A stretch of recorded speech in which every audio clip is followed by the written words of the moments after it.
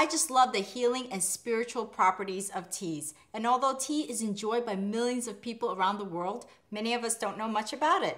Hello, I'm Moon. Today, I'll be joined by Maria Uspenski, a passionate tea expert, who will talk about tea's healing benefits for your mind, body, and soul.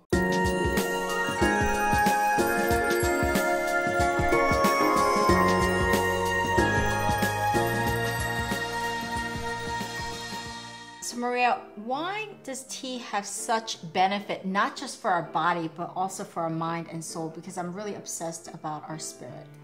Yes, well, that's clearly a big part of tea's history. We often hear and talk about the spirit of tea.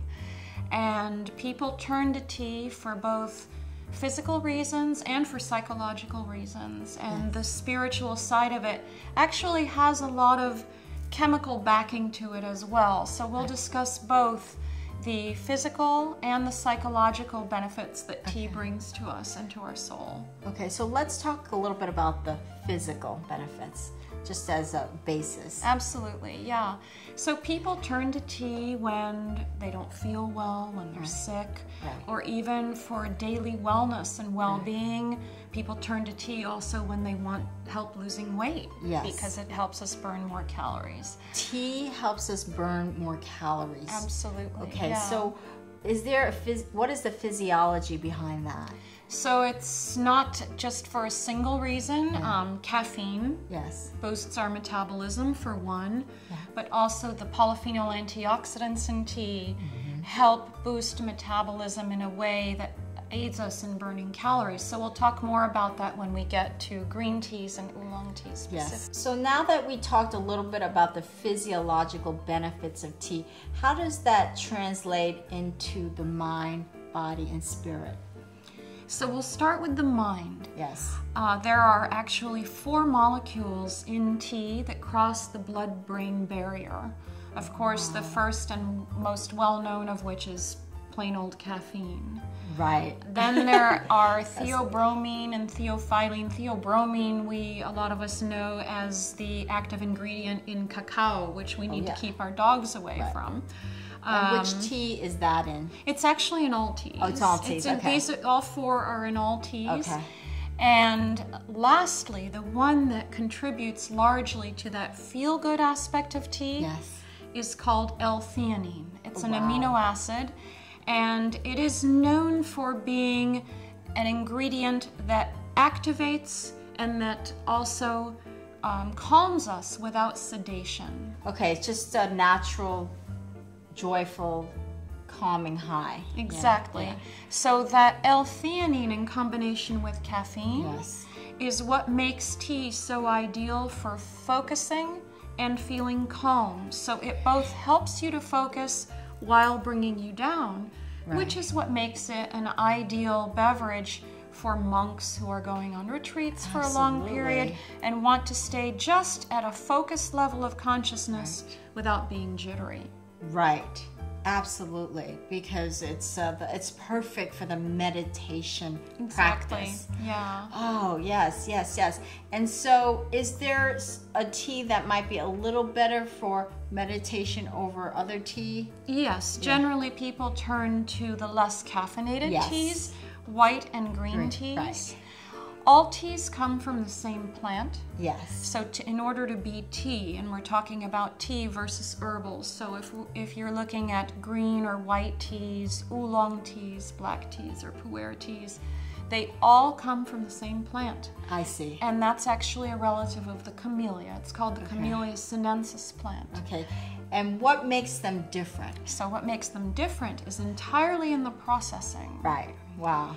And much like we have different types of wines from different regions in Europe and around the world now, or cheeses in certain areas, so has tea, with its very long history, developed many different processes and types of tea that take this singular plant into so many different directions. Wow, that is really enlightening. I really thought that they were different leaves. No, absolutely not. Now there are 2 subspecies of Camellia sinensis. There's Camellia sinensis, which are the smaller kind of tea shrubs that we see. That's the one that's most prevalent in the world and indigenous to China. Indeed, okay.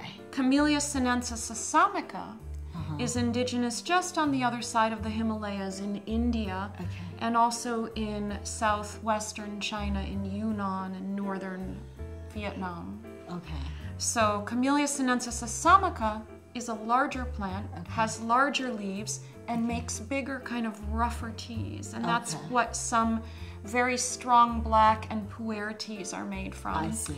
We do also have green teas that are made from those leaves. Yes. But it is definitely a stronger flavor, even amongst green teas. The Camellia sinensis assamica yields the strongest.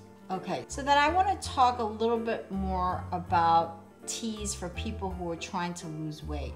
You know, and why that's so effective, because I've gotten a lot of questions from one of my videos about, is this good for losing weight? Absolutely, that's a very big concern that a lot of people have when they come to tea, or interest, I should say. And indeed, there are studies that back up the legitimacy to that claim that tea helps us lose weight.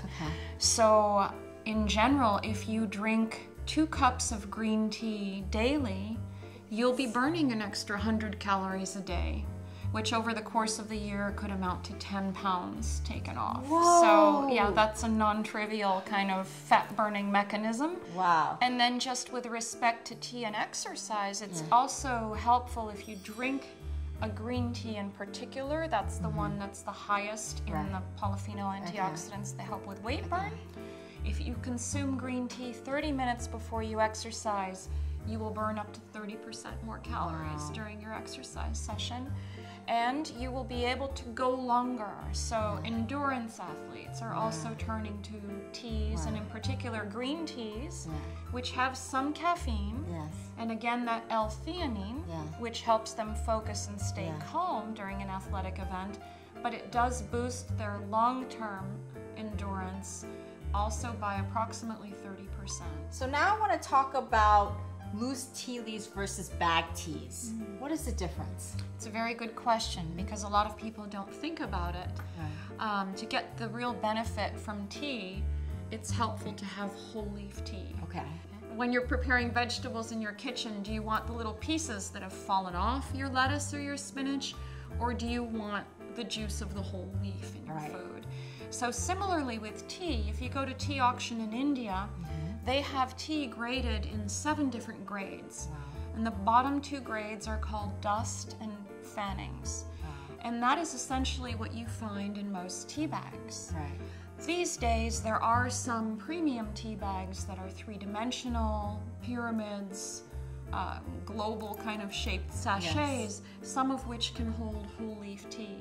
But I think it's very important, if you're serious about drinking tea, cut open that tea bag. Take a look at what's in there.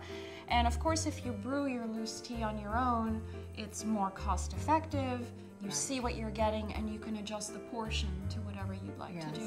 So an even more important question perhaps than loose versus bagged these days is bottled tea versus tea that you make yourself. Many people think that they're getting the health benefits of tea by just picking up a bottle of tea in the grocery store or the gas station if they're in a rush.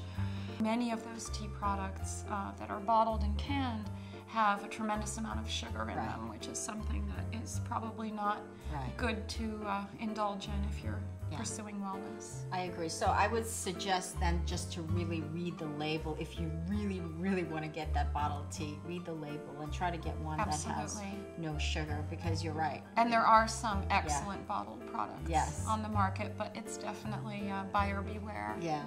Preferably loose leaf, then the bag, then bottled with no sugar. I've learned so much today. I cannot tell you how much I've learned. Okay, so I know you prepared this beautiful green tea. I've been eyeing it to drink it. I did. I wanted to toast our session together, so here to your health, Moon. And this is a green tea? This is a green tea from China. Yes, it's Maojian Jade Tips. Ooh, Maojian Jade Tips. To your health. To your health.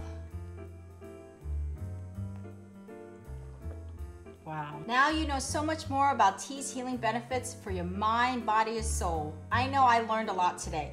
So drink more tea in your daily life. In our next show, we'll talk about green and white teas, so look out for that. Maria has a wonderful selection of teas, so please visit her website at theteaspot.com to get it online. Now, if you liked this video and learned a lot about teas today, please subscribe to my channel. Thanks for joining us. For all of my Asian and holistic living tips, please visit my website at yinandyangliving.com. Sip happy.